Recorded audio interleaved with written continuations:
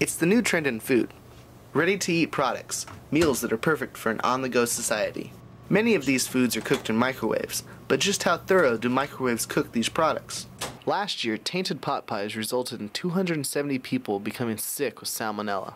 Some pot pies now say to cook to 165 degrees Fahrenheit, the same temperature recommended when cooking raw chicken. Does this mean that these products contain raw chicken? It is not recommended to cook raw meat in the microwave, yet these products are advertised as microwavable.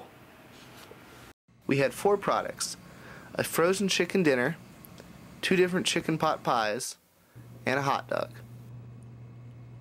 Even though these products are chilled and frozen, they could still harbor foodborne illness. All of these products recommended an 1100 watt microwave, but like many Americans, the ones we had varied. One was 700 watts, while the other was 1500 watts. So we used both. We followed the directions exactly. The frozen dinner suggested 6.5 to 7 minutes on high power and had no temperature recommendations.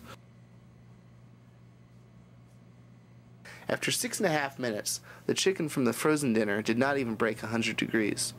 After additional cooking, it reached 165 degrees Fahrenheit in some places, but not all.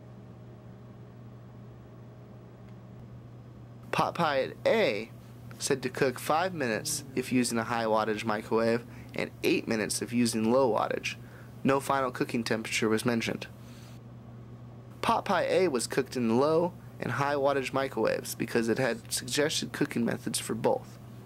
After 8 minutes on low power, the pot pie was hot enough in spots, but slightly under 165 in others. After 5 minutes on high power, the pot pie was hot on top, but dangerously cold in lower parts. Wow. Pot pie B said 4 to 6 minutes on high power and mentioned cooking to 165 degrees Fahrenheit.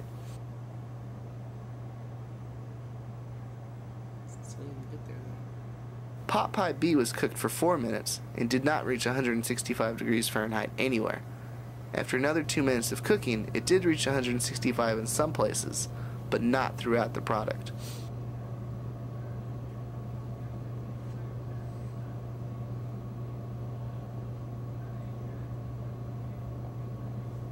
And the hot dogs were suggested at 30 to 45 seconds on high power and to heat to 160 degrees Fahrenheit. The hot dog did manage to get to its proper cooking temperature of 160 degrees Fahrenheit. Consumers should be wary of microwave cooking and rely on tip-sensitive digital thermometers to tell if that quick meal when you're on the run is cooked hot enough so it doesn't give you the runs.